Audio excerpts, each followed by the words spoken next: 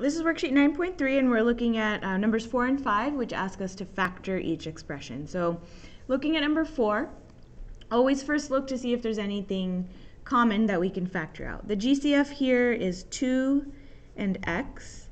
We're left with x squared minus 8x plus 16.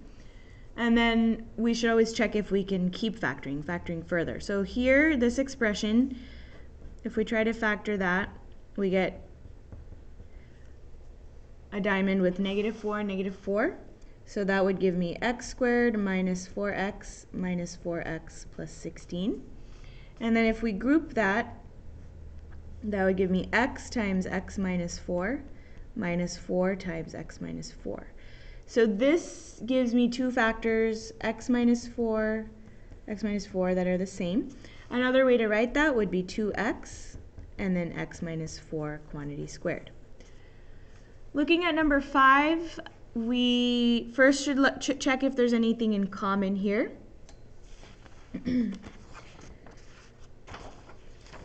The common factor here is 36, so we're going to take that out. And then we're left with 4x squared minus 1y squared. And then we can keep factoring because this expression is a difference of squares. These are both perfect squares, so that would give me 36.